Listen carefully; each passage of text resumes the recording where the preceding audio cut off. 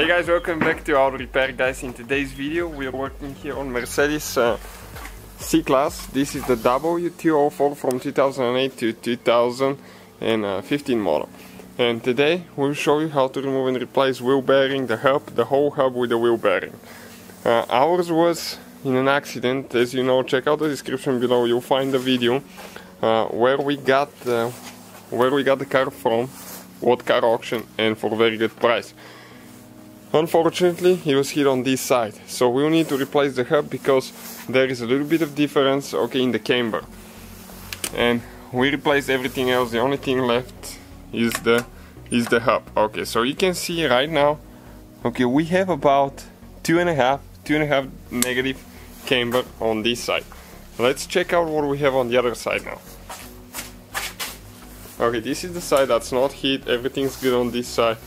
Everything is like it should be. And on this side, okay, we have, I'll probably need to go get the light, between half and 0.75 angle. So you can see we have quite a bit of difference, about 2 degrees difference on the other side.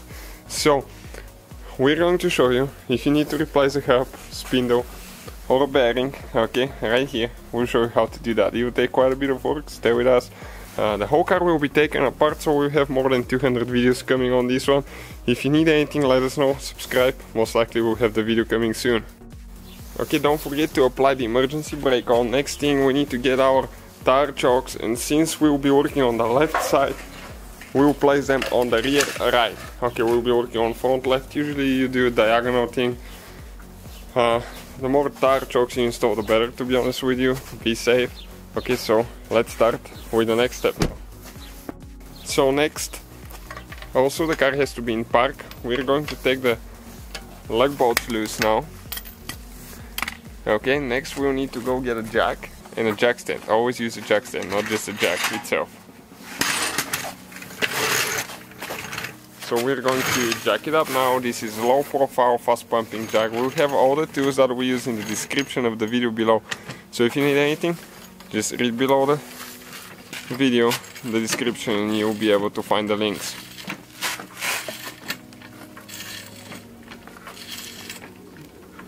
Okay, perfect. And why we install the tire chokes on the opposite side? Because the rear tire almost came off the ground now, as you can see. So we'll need to go with the jack stand right there. Okay, just go a little bit more. Perfect. Next we'll take the tire off the wheel. Be careful not to drop on the last bolt because it's pretty heavy wheel.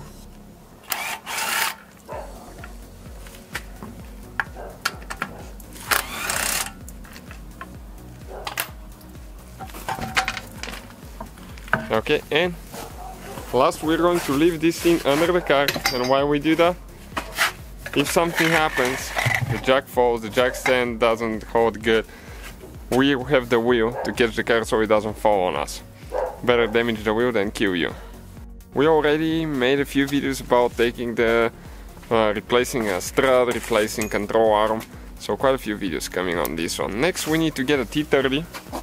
Okay, start looking bit, the torque's 30, and we need to remove that bolt right there. Okay, if this one, sometimes they might be tight or have rust, you have to tap on them with a hammer and they'll come off. Okay, just like that. Next thing, we're going to turn the steering wheel to the left because we'll have to actually remove the brake caliper.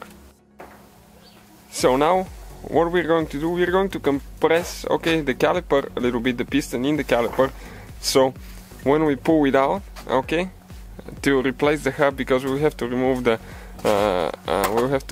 roller as well. We'll be able to install it later on the same roller. If you install new roller after that, you have to compress the piston quite a bit. And we'll have a compressor too.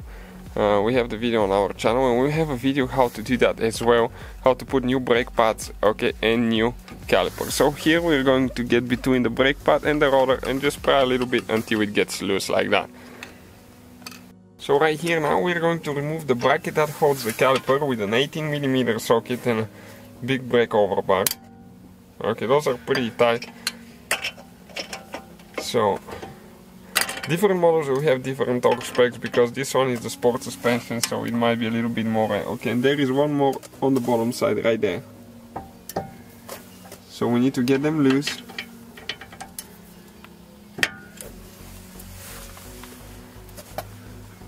And it's important to have a zip tie or a wire when you remove the caliper to tie it to the strut, so it's not hanging on the brake line, because this is rubber brake line. Heavy brake caliper can cause damage later.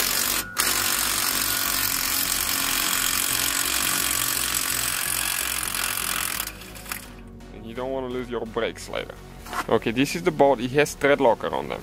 You can see that blue thing. Okay, let me get it right here. This is thread locker, so you need to use those. They have thread lockers, so they cannot get loose from vibrations and your caliper come off the wheel.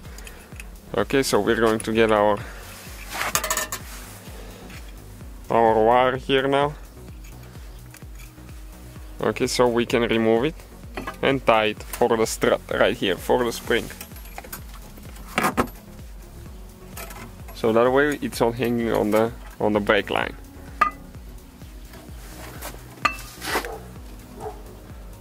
Okay, perfect. Next you can remove the brake roller. Okay, right here you can see this is the brake roller. That's how you remove it. So next, for the spindle, we need to remove that nut there for the lower control arm. So this one, ours is with 21mm nut, but we actually replace that control arm. We have the video on the channel, so yours might be a little bit different. Okay, so we'll go ahead and remove that nut all the way. So the nut is loose. Perfect.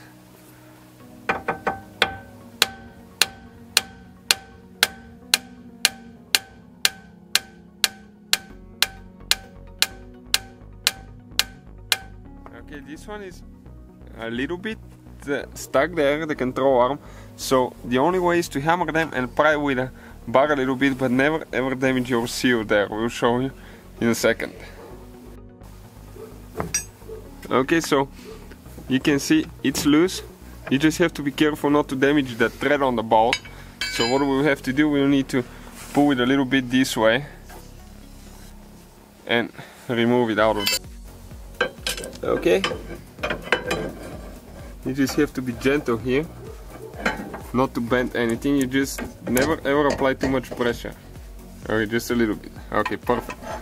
Now it's very important not to damage that seal, because if you damage your ball joint, it will go bad and you have to replace it. So now the upper control arm, the nut is on the bottom.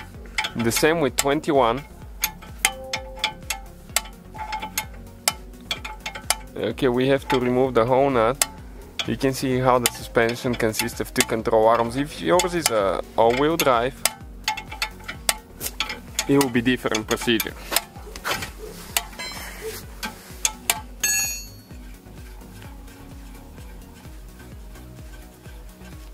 Okay, perfect. This one is coming out.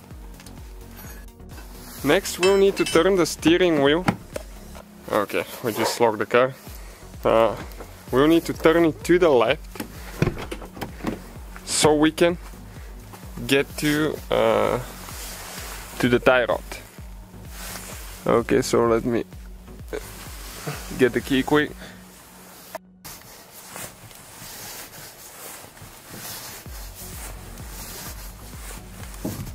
Okay, all the way to the left. Next, the tie rod is right here. So this one is with the 21 again. Okay, we need to get it loose.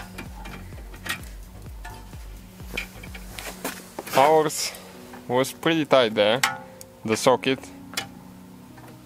We're actually using 13/16, which is almost equivalent to 21, a little bit smaller. That's why it got a little bit tight there.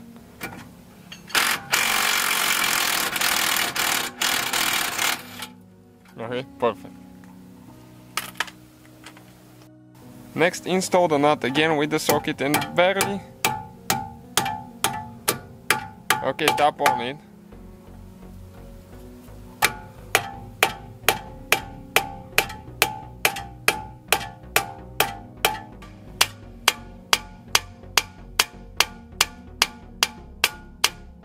And if it's really stuck, WD-40 penetrating spray works really good. You just apply a little bit right here and let it sit for about 10 minutes and you try again.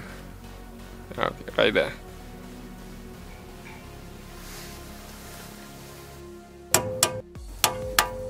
Okay, it just got loose. Once you soak them, they go really easy.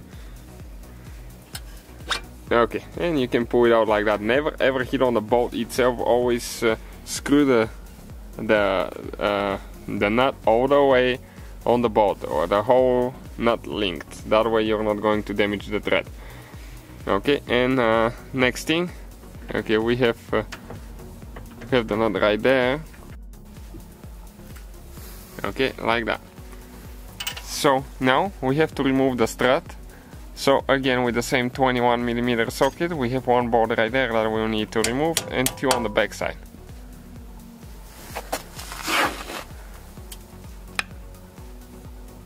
Okay, this one, okay, you can see this is a reverse, it's called a reverse Torx E18.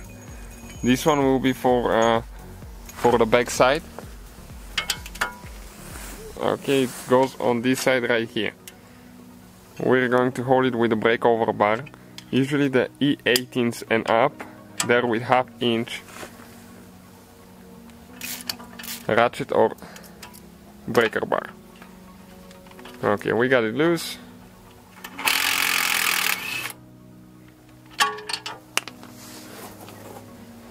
Came out. Now we need to pull the bolt out, and we're actually gonna leave this one in until we remove the ones on the back, so it can hold the spindle in place and it doesn't move everywhere.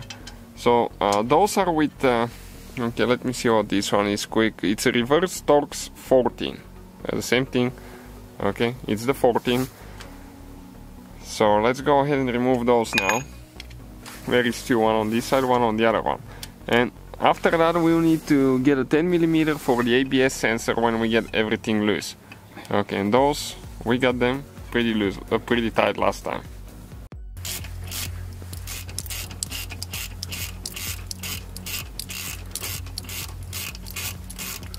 Almost coming out now.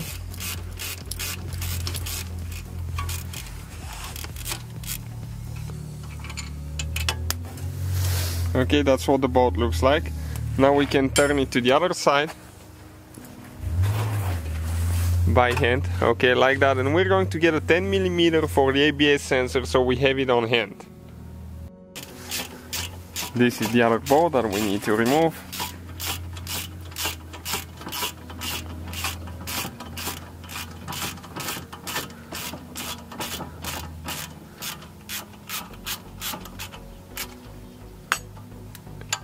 Okay, this one is out as well.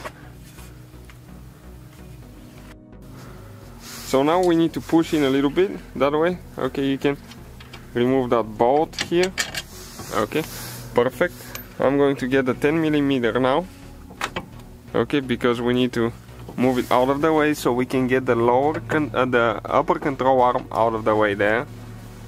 Okay, now let's go ahead and remove the ABS sensor first so we don't damage it. Okay, you can see you just pull the cable out of there. Okay, just like that. Now I'm going to get a 10mm and remove the bolt that holds the sensor to the spindle.